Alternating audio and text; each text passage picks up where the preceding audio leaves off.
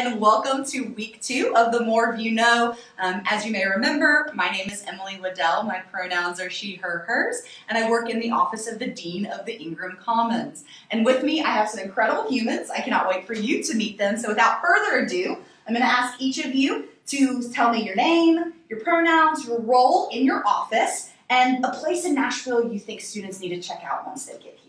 So why don't you go ahead? Great. Hello, everybody. My name is Brocky Major. I am the Assistant Director and Assistant Chaplain in the Center for Spiritual and Religious Life. My pronouns are he, him, his, and... I don't know what happened there. My pronouns are he, him, his, and one of the places I think that you need to check out in Nashville is the African American Music Museum. I think it is one of the gems in Nashville. I would say give yourself hours to check it out because it's so much to see, but that is definitely a place that you need to visit when you get here. You are not the first person to recommend it, so I know I have to go. Oh, you haven't been? Yeah, I haven't. So I know. All right, Franklin, what about you? Yeah, I'll tell you what my laugh is when you see my response. That's what is in my head, so I was laughing. My name is Franklin Ellis, and I serve as the Director for Intercultural Education and Outreach with the Vice Chancellor's Office for Equity, Diversity, and Inclusion. Long title, yes. My pronouns are he, him, his, and I'd say one place that you should go is, I can't tell you because I'm old and I don't leave my house when I get home. Is that why you laugh? I don't leave the house. You're An welcome. important lesson of self-care. Mm-hmm. I love it. What a good refrain. Yeah, what about you? Hey, I'm Bailey Bai. I use she, her, or they, them pronouns. I'm the Assistant Director at the Margaret Cuninggim Women's Center here at Vanderbilt. And let's see, I think if you like to do anything outdoors, Shelby Park, particularly the Fort Cuninggim Air Park is really nice, and it's nice if you like to walk or have a dog or whatever, go hang out over there, you like to skate, whatever, that kind of thing, bike, just a fun place to be outside. That's awesome. Yeah, hi everyone, I'm Steph Mankey, the Director of the Casey Potter Center, which is the Office of LGBTQI Life. She, her, hers pronouns, and Nashville. So I'm new to Nashville. I don't know if I can weigh in on this really well, but I'm going to go with food this time. So Sunda is a great restaurant. It's Asian fusion, best Filipino food in Nashville, I think. Wow. And what'd you say it was called? Because I'm going to have to... Sunda. Okay. Yeah. I've never been there. I'm going to have to definitely check that out. Hello, everyone. My name is Rashard Peel. I use he, him, his pronouns. I am the Assistant Director in the Bishop Joseph Johnson Black Cultural Center. In my role, I work primarily on a lot of the background things for our programs and events in the Black Cultural Center. For me, the things that I would say to check out, well, there's a place called Penn's Mechanical. It's in a neighborhood called The Gulch, and it's really fun. Bowling, outdoor games, just a cool place to kick it and hang out with friends. Yeah, it's just a really cool spot. That's awesome. Awesome. Well, thank you all for taking time out of your very busy days to be a part of this. So let's just talk briefly about your office or your role here at Vanderbilt. What does your team do? And then why would I, as a first-year student, come visit? And if you don't, even if I don't hold the identity, that your office serves, maybe if y'all could think of what are some reasons I may want to stop by or come to y'all's events. Sure, I'll start. Briefly describe our office. I would say one of the things we are, so we're religious life and spiritual life, and I think everybody has their own connotation when they think about that. I think one of the things that we do best is that we serve a non-sectarian community. You know what I mean? So we are pluralistic in nature. So wherever you find yourself falling on the line of faith, falling on the line of belief, we have a space for you. So what we do is we are the community that allows you to engage faith and what that looks like for you, right? Are you heavily religious? We have a space for you. Are you searching? We have a space for you. If you are a first-year student, why would you come here? I think what we do is we have space for all faiths, right? So if you find yourself as somebody who's committed to your faith, I think we have a space for you. We hold space for Muslim students. We hold space for Christian students. We hold space for different denominational students. Anywhere you see fit, we have a space for you, and we can hold space for you and connect you to the right people. You know what I mean? I think this campus has a wide range of faith communities, and wherever you find yourself, I think we have something for you. Awesome. Yeah. Franklin, what about you? You're a little different, but why would a first-year student maybe interact with you? So slightly different. My office is responsible for building community around identities that do not have a center itself, right? And that's also connecting that community. It's not just students, but it's faculty and staff. So that would be getting involved in any of the identity initiatives. So that would be Network First Gen, which is to support students who identify as being first-generation college students. We partner with FirstVU, which is a student-led organization. There's PersistVU, which we partner with Questbridge, for people who identify as being lower income or who have experienced being lower income. Military VU for people who are active military, reserves, or vets. There's so many of them. Indigenous VU for people who identify as being part of the Indigenous Native population. We have our AAPI Identity Initiative, as well as Somos VU, and so that's for anybody who identifies as Latinx or Hispanic. And Global VU, which supports anyone who identifies as being international. So we have mixers that we do each semester just to bring together our community and for you to find support with people who have shared identity. It's incredible. Awesome. So from the Women's Center, we have kind of our tagline is celebrating women, empowering all. So even though we're a Women's Center, we do serve everybody on campus, like all constituents, and we welcome everyone, from undergrads to grad students to staff, faculty, and even alumni. But specifically for our undergrad students, we have 3 different undergraduate internships that we run. We have the Baby Sex Ed internship, the Body Project internship, and then the Women's Center Ambassadors program. So we welcome our first-year students. This actually will be the first year that we are opening those internships up to first-year students, so we would love for y'all to be able to learn more about those and get involved if you want. We also have a lot of unique resources out of our office that are free to everybody. So those include free menstrual products, pads and tampons, free safer sex supplies, so condoms, dental dams, and lube, and then free pregnancy tests as well. So we definitely want to get the word out about those resources to all first-year students as well, and we love for y'all to get involved.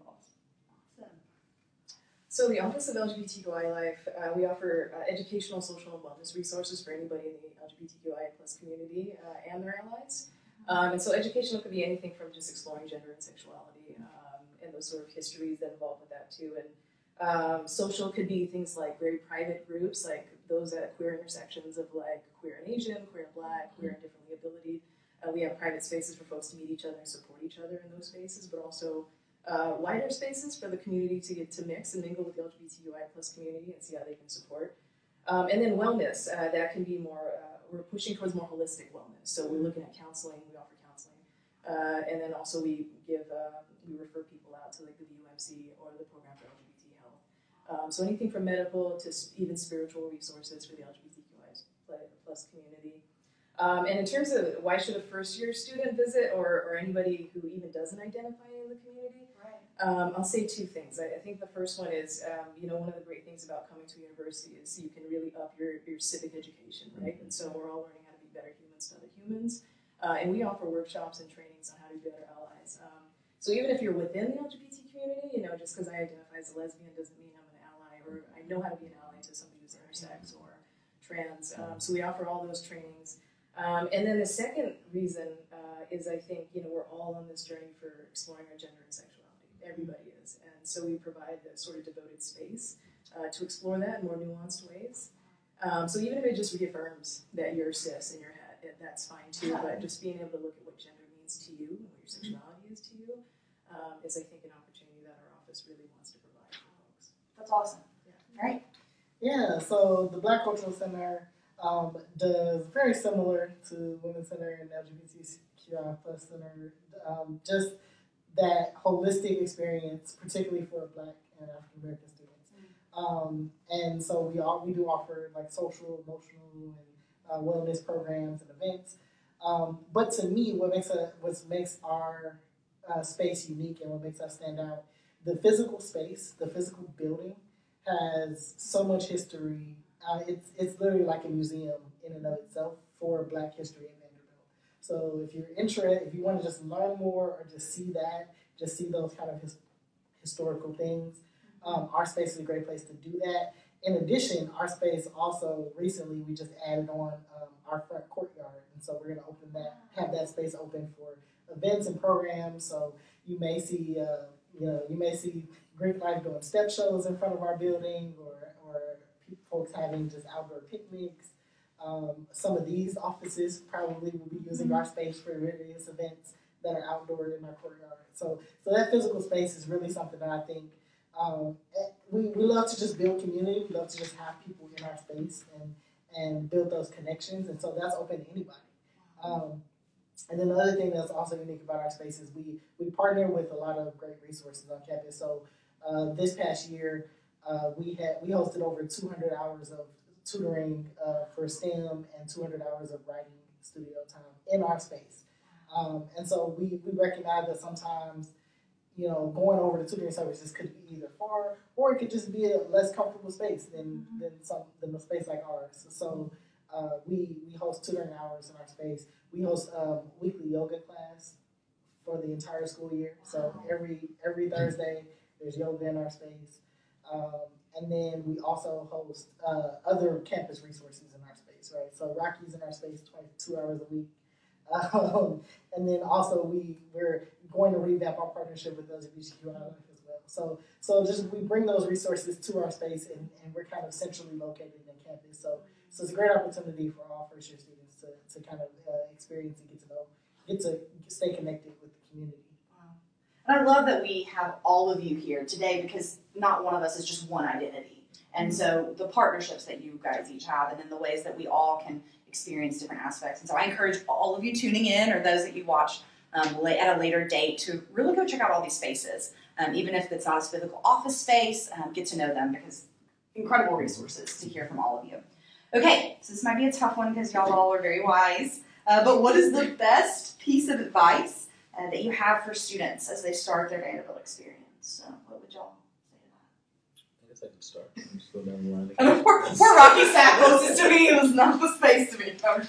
I think my advice would be, I think one of the things I noticed from Vanderbilt students is that they are highly engaged. You know what I mean? They're always seeking for the next opportunity, seeking for what their goals are. You know what I mean? I think one of the things that I would suggest, or one piece of advice I would give, is to hold things with an open hand. You know what I mean? I think allow your opportunities, allow your experience to be maybe taken away from you. You know what I mean? I think when we hold things with a closed hand, that grip will allow us to maybe crumble in some aspects. You know what I mean? And I think if we allow ourselves opportunities and give our space to experience new opportunities, that opportunity to kind of fall into a space where you're not really level can be dismissed. So I would say look at all the opportunities that are there to offer. Vanderbilt has a slew of opportunities for you. And just kind of step out on a limb and see exactly like where you would want to be and what experience would be best for you. Yeah, that's awesome. Right, Ooh, that's a good one. I think I would say everything in moderation. Right? And what I mean by that is from studying to also introducing fun and play into life and into the work that you're doing. I think that is needed, and I think it brings a great balance. So you can be just as studious as you can be as a person who's just enjoying your time in college. These are years that we never get back, and so I would say, yes, study, and have fun. And what I mean by have fun is don't binge on the weekend, right? Like study all week long really hard, and the weekend comes, you go really hard. It's okay to find points in the week as well, just to rest, to play, and have fun. Yeah, absolutely. That's a great one. I think what I would say, I did my undergrad at Vanderbilt, and I had like a real open-mindedness when I came into school, and I was just I didn't know what I wanted to do. I was just trying to soak everything up. And I would say, like, try to do that if you can. Come up with an open mind, an open heart, you know what I'm saying? An ability to, like, be open to new experiences and have a good time, and just soak it all up as much as you can, because there's so much going on here. There's so many people to meet. There's so many cool things to go do. Like, go to the BCC cookout at the beginning of the year. You know what I'm saying? Stop by LGBTQI Life when they're having an intro, beginning of the year thing. Just soak it up. Get interested. Get involved. Have a good time. Just be open. Yeah. I love this advice even for me. Steph taking notes. Yeah. So I guess mine's going to be a little bit of a mix of kind of what everyone's saying, but I was thinking immediately, like, listening. Do your listening tour. I think a lot of first-year students, especially those that Vanderbilt attracts, are ambitious, or they're successful already. They're going to want to lean into action bias. They're going to want to start a student org. They want to be editor-in-chief of da-da-da-da in your first year. I'm just saying you have time. Yeah. Spend time listening, and I think that's an offshoot of being open. And you don't have to give in to that action bias immediately. Take the pressure off. I agree with everything that everyone said. But the different direction that I'll go is more internal. Just remember that you deserve to be here. Remember that Vanderbilt didn't make a mistake by admitting you. You deserve to be here. And I think that that's something you just have to carry with you. You have to carry that with you all 4 years, because there will be moments where there will be challenges that will make you there's pressure to forget that. This pressure to believe that you don't deserve to be here, or you don't belong. Like that's, I think that's a common experience across the board. But if you have that, just hold on to that internally of like, there was no mistake made. You deserve to be here. You were admitted here for a reason. All of you, thank you. That was such good advice, even for me to hear on this stuff. I was taking notes. That's awesome. Okay, so college is often, I think some of you alluded to this, it's about meeting people from different backgrounds, different identities, who are just totally different lived experiences than your own. What advice do you have for how to take advantage of the incredible diversity the Vanderbilt the community has to offer? And then I didn't put this in here, but I'd love to hear also your thoughts on what advice do you have for people who maybe have some marginalized identities, I would say, and how do they kind of find that place where they fit in, they belong, where they can also embrace their own diversity. Do y'all know what I mean? So both maybe for those who are experiencing new diversity, and then those who kind of were like, I want to know that I have a place, that I belong here. So Rocky doesn't have to go first. Does someone else want to take the first swing, or it can also go right back to Rocky? I'll take it. Okay. I think one of the things specifically about my center that's incredible is that we house, like I said, different pluralistic communities, right? So specifically if you're a person of faith, I think one of the advice that I would say to get engaged in diversity is just coming over to the center, right? I think a lot of different people visit the center, a lot of people of different communities visit the center, but I would say take advantage of the student groups who are doing things, right? So we have MSA, the Muslim Student Association, we have Bandi Karma, which is the Hindu student community. We have a new community that's, not a new community, but it's re-emerging. It's called Voices of Praise, and that's basically like a worship and arts community, right? So I think with all these different opportunities to experience something new, you then get to see what other people's cultures are like. You get to experience what they like. I think one of the great things about all these experiences is that they're going to have customs that are particularly for them, right? So you're going to be able to try new food. You're going to be able to go to new festivals. You're going to be able to learn new people, learn about what they believe and what really gets them going. And I think that's the importance of college, right? You get to meet new people. You get to engage in humanity in a different way, and you get to love on your neighbor. Absolutely. I'm going to ask you what's the last part of your question. Yeah, so no, you're so fine. So in addition to people wanting to experience more diversity, just what would you recommend for those maybe of marginalized identities, just to feel, like they're not always the one that everyone's getting to know, or you feel the same? So answering the first half of the question, what I would say is there's no growth in comfort and no comfort in growth, and you will hear me say this all the time, and I think we have to lean into the discomfort and partner with the discomfort of being around diversity and things and people who are different than us. And when we speak of diversity as well, I think we look at the broader sense of it, that it's not simply rooted in, when we think like sex, gender, religion, race, ethnicity, but it's also a lot of other things that we bring from educational level to political stance, things of that nature. And leaning in, and it's okay. It's actually great to be uncomfortable, right? That's when we shift most in our lives, when we are uncomfortable, right? And I think oftentimes it's shifting for the better, and so I say lean in with and partner with the discomfort and find your growth in that. I think for people who are institutionally marginalized, what I would say is be you and be authentically you, right? And stand in yourself and who you are as a person. And what I also say standing in that is that's also still remaining open to being open and being flexible enough to listen to others as well, but you don't have to take everything personally, but do you, right? And you don't have to compromise. And if you don't fit in, you don't have to, right? Like, you don't have to change yourself because of others, right? So I think just be settled in you. All good words, all of them. No, I was going to say something really similar to that, and then speaking on what Rashard said earlier about like the "you belong here," like that should be a mantra. You know what I'm saying? As you go along, but also like just try your best throughout your whole time at Vanderbilt to just be yourself. Try your absolute best to be your whole self the whole time. You know what I'm saying? It can be.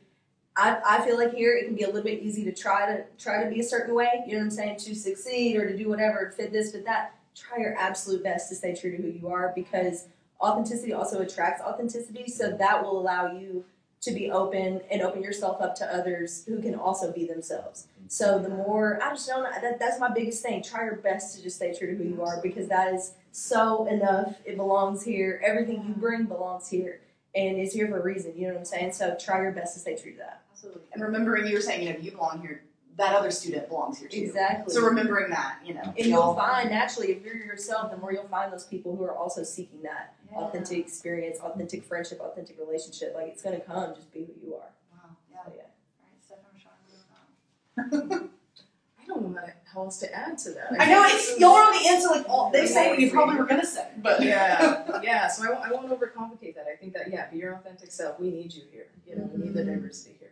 And then in terms of what's the first part of the question? Just come to the centers. We're all interconnected. If we can't help you, we'll find someone who can. So you don't have to do anything alone. Right. I love that, especially if you don't belong in that identity group. Still come to the center because you can still learn and find a kind of a place there. Yeah, absolutely. Yeah. So the first part of your question.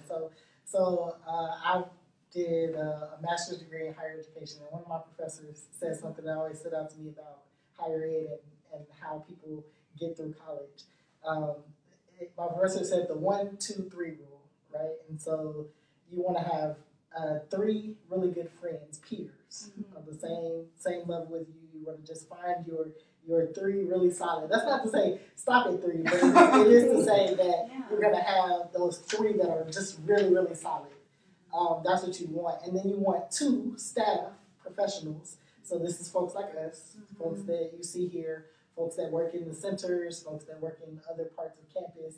You want to have 2 staff that are always going to have your back. And then you want to have just that 1 faculty member that is always, that you can, that essentially almost becomes a mentor for you throughout your college experience.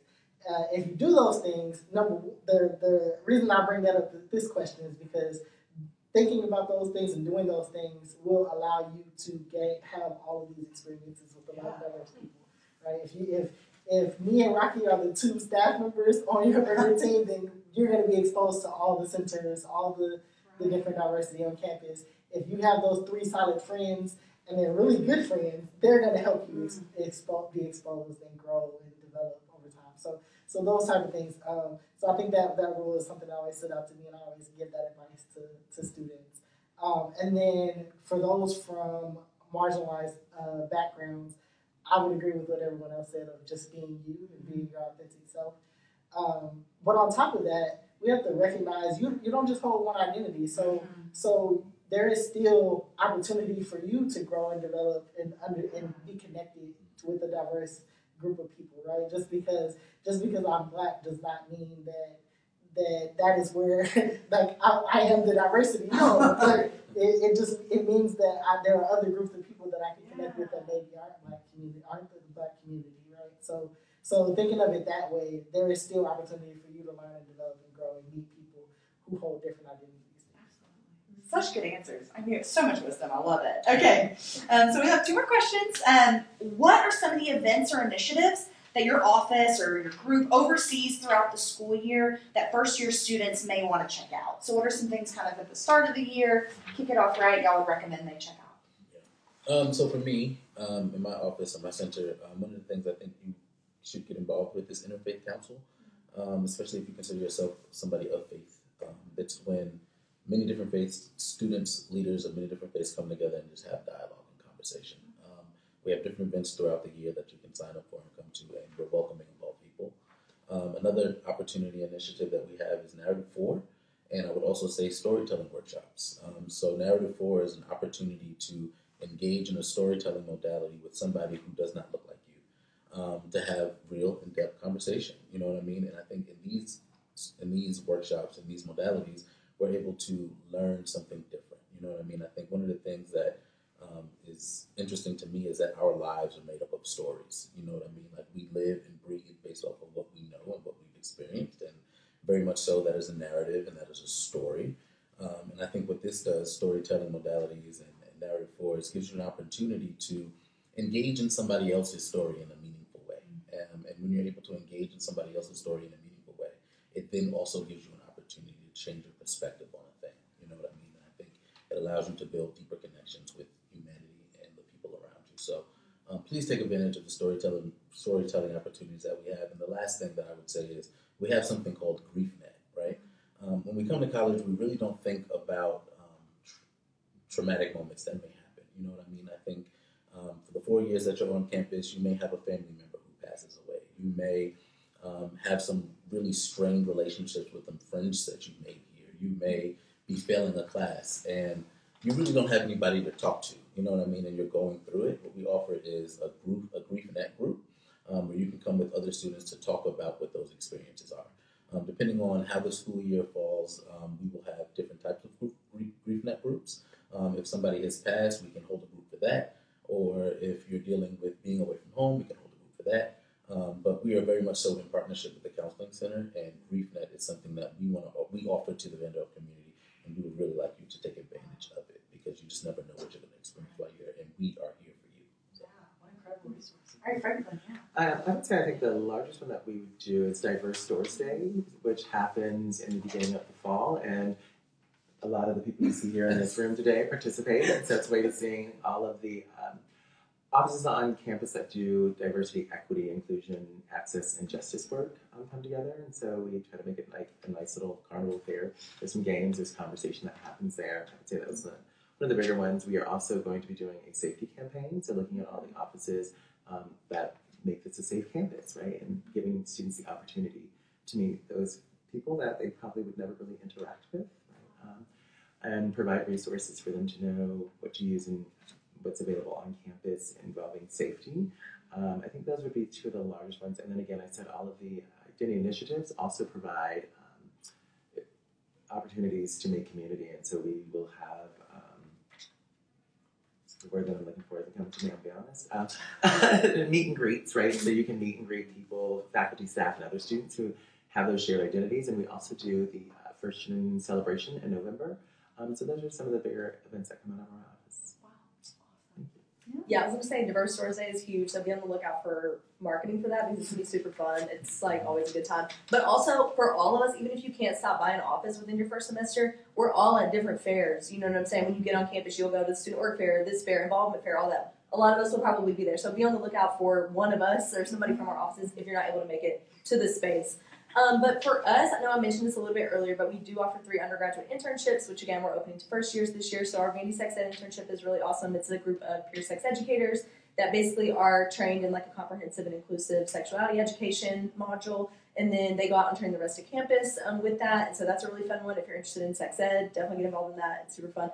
The Body Project is also really, really great here on campus. We're kind of working, that internship is really working to shift the sort of problematic culture around body image that can be prevalent on college campuses, and it definitely comes up at Vanderbilt. So we're really looking to kind of shift that narrative into one of body acceptance for all folks here on campus. So that's a really cool internship. And then the other one is our Women's Center Ambassadors internship.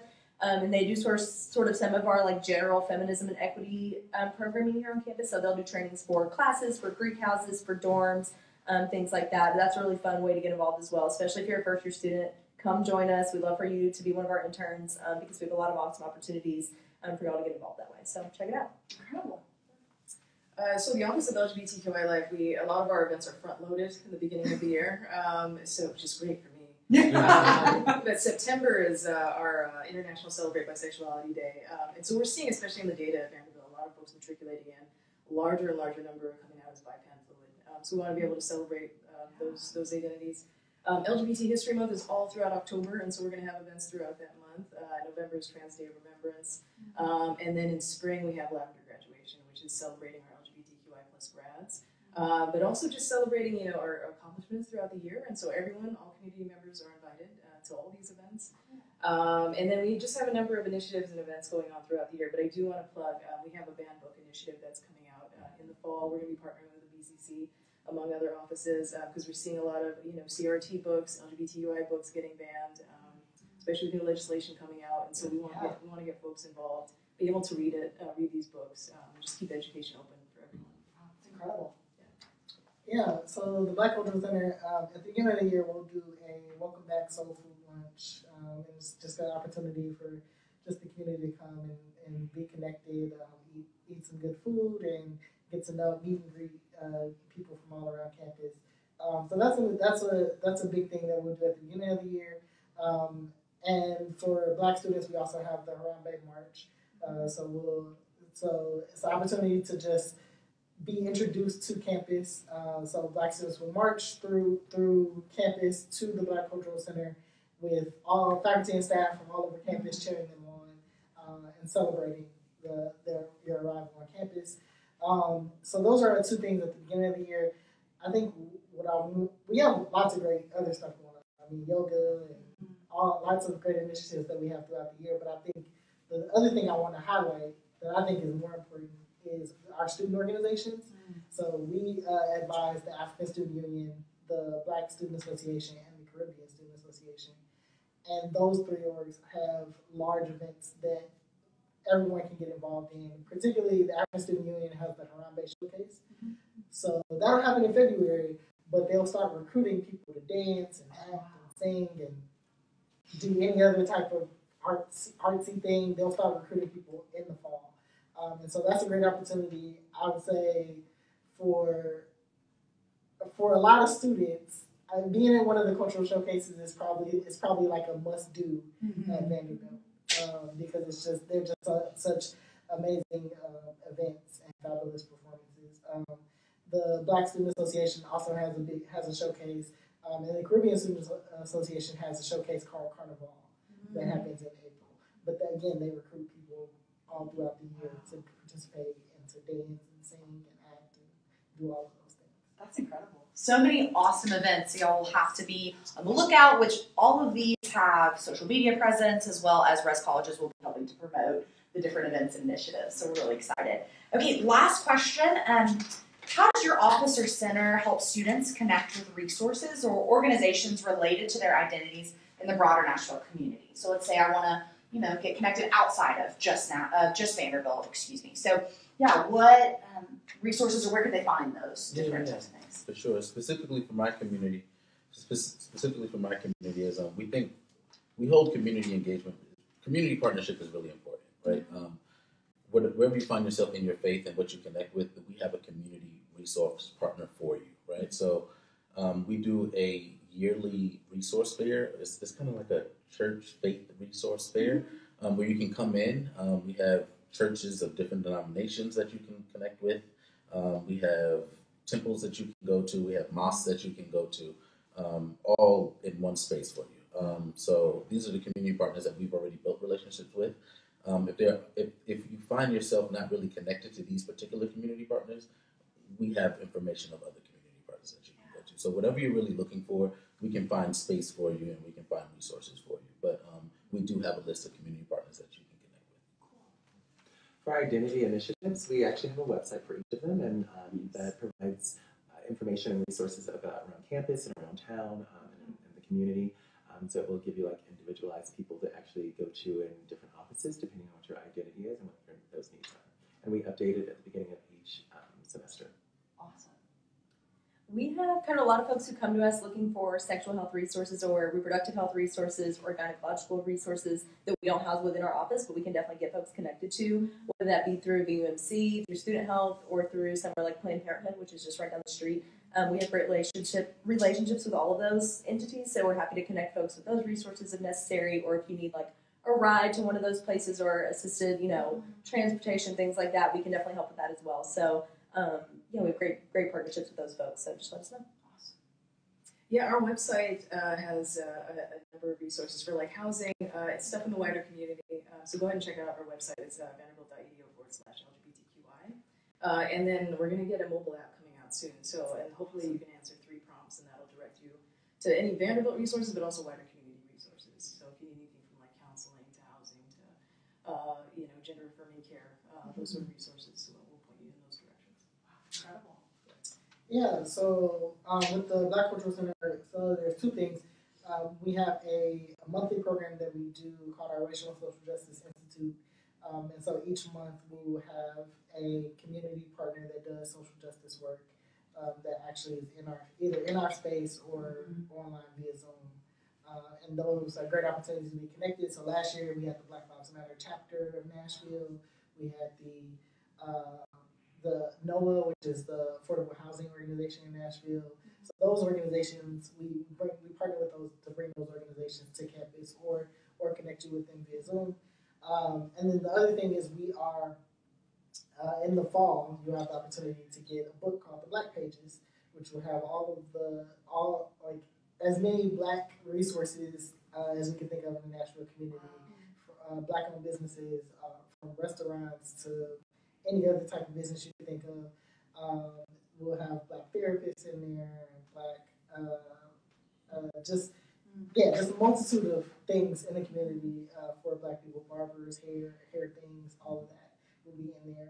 And that will be something that you either can stop by the BCC and get that book, or we'll put that in some of the kind of things that we give away at the beginning of the school year at places like Diverse Doors Day. Well, I just want to thank all of you for taking time out of your busy day, like I said, to come and answer these questions. And of course, for any of you watching, as you get to campus this August, know that these faces aren't going anywhere. So if there was a question we didn't answer, or maybe there's a resource you're like, I really need help with this, I mean, please come and stop any of them. I know that they would be more than happy to help and just hear your story. We're excited for you to be a part of this. So until next week, thank you for tuning in. And again, thank you to our panelists. But this has been Emily Waddell with The More of You Know, and we'll see you next week. Bye, everyone.